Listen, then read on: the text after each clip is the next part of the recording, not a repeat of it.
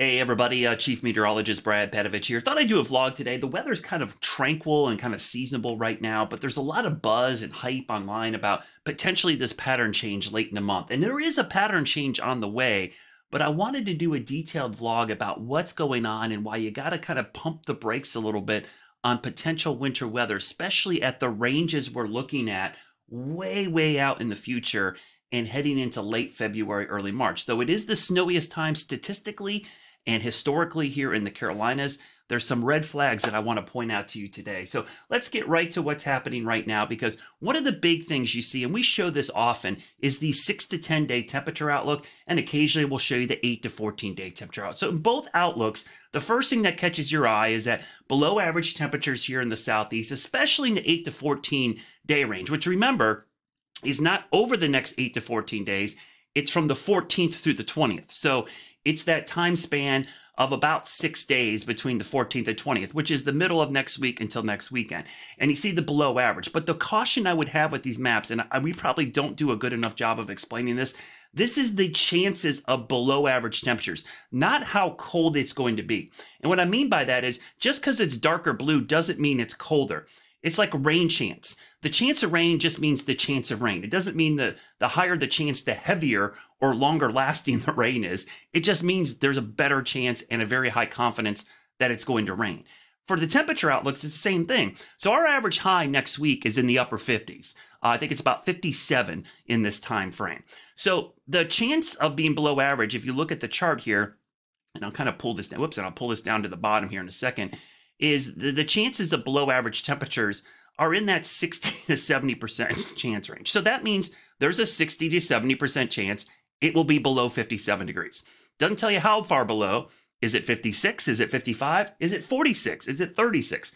These maps don't tell you. So I just want you to be wary of that when you look at this. So the excitement, though, is that the fact that we're going to have below average temperatures and what is a pretty favorable storm track. So this is the 500 millibar chart. These are basically up there around 15,000 feet into the atmosphere.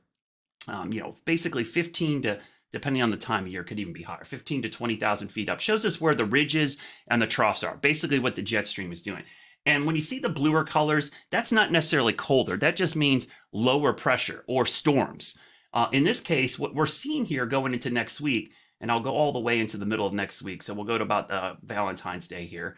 We'll stop it right about here, is we start to see a ridge build over Alaska. Let me stop this right here again. So why is that important? You're like, Brad, why is there a ridge over Alaska? One of the things about weather for us in the Southeast, when it's warm in Alaska, it's usually cold here. And you see that reflected pretty well in this chart. You see the big ridge over Alaska. There's a dip over the eastern U.S., and this brings cold air here. Warm air surges up here.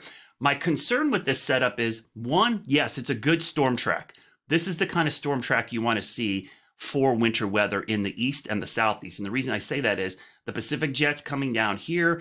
The polar jet is up in here. And sometimes you can get things to sync up here. But the fact that the subtropical or the Pacific jet is cranking up right there, that's a really good storm track. My concern with the trough, though, and this is where I start to get a little red flags here, is going into late next week into next weekend. Excuse me. The pattern shows this trough kind of in a weird angle. It's kind of off in this direction where I would like to see it down here. Okay, what I mean by that is the dip in the jet stream is out here, and the lowest pressures and the coldest air is actually up here and not down here. So it's cold, don't get me wrong, it's below average, but is it cold enough for snow? Remember, it could be 20 degrees below average late next week, and that still is way above freezing. So it's not always how cold it is. It's like you got to time out the cold and the moisture together, which is always the biggest dilemma here in the Carolinas. So my concern looking at these charts, and just so I'm totally transparent with you, is, yeah, I like the storm track, but man, I do not like that this trough is oriented this way. If I'm in the Northeast, I'm probably a little more giddy about this as a snow lover, but in the mid-Atlantic and Carolinas, this is not a good setup for snow right now. Could it be? Yes. The fact that we have this trough in the area is great, but I have real concerns about the orientation of this setup and the lack of cold air. I love the storm track. I mean, this storm track, you look at this, these storms are just barreling across the southern U.S. through Texas, Gulf of Mexico, and hopefully up the East Coast. But man, the cold air is all the way up here in Canada. It's not coming south. We got to get it down into the Northeast or the Great Lakes.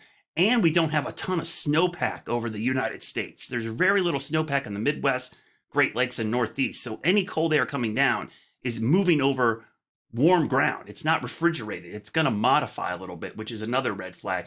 Something else I looked at are the surface temperatures. So what do the surface temperatures look like in this scenario? We can show you the same ensembles from the European. And you can see going into late next week, yeah, they're below average, but they're actually closer to average in many locations day by day. Does get a little colder next weekend, and there are some signs of colder air over us, but that's not super cold air. So to me, the concern here is the lack of cold air. So you guys know my winter weather forecasting rules. Here they are if you've ever seen them. So 7 to 10 days out, I start looking for patterns. I'm looking for that pattern right now. We're almost there, okay? We're almost there from a pattern recognition standpoint that at least we have a good storm track, but we're not quite there yet. We're getting close, okay? So that's where we're at. But some of this is even beyond the 10-day range. So that's why even my winter weather forecasting rules, I'm not getting caught up in this because some of this is 14, 15 days out, which is beyond the scope of what we should even be bothering to look at this point, other than us as weather weenies who love looking at this stuff. So just to give you an idea of this, here's our temperature forecast over the next 15 days, right? There's my phone going off, from the European ensembles. The red line are our average highs. The blue line is the average lows. You can see the forecast or the output from the model shows way above here, but then does show below. But look at the numbers. It's below average next week. But the highs are generally in the upper 40s to near 50, which is cold for this time of year. Hence, these maps make total sense, right? Make total sense because what you're seeing is below average temperatures. But notice the temperatures are not really conducive for winter weather unless they trend colder and these overnights get a little colder and the moisture times out during the overnight. So that's why I said we're trying to thread a needle here. We can look at the ensembles for snowfall. This is the GFS, goes out 10 days for Charlotte. We got a trace there and a 1 inch there, but the mean, there's not enough snow to even show up in the forecast in the next 10 days. So as I mentioned, my rules, 7 to 10 days, there's no pattern there. But let's look at a little bit longer. We'll go 15 days out for the sake of argument. This is the European ensembles. They are showing something in the day 14, 15 range. Remember, this is the 19th through the 21st. Today is the 7th of February.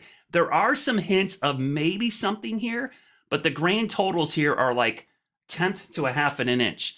And if you're talking 15 days out, that is not something I'm pinning a lot of hope on right now. So just to sum all this up, here's the deal. It is going to get colder next week. It is going to stay colder probably through the 20th or 21st. We have an active storm track.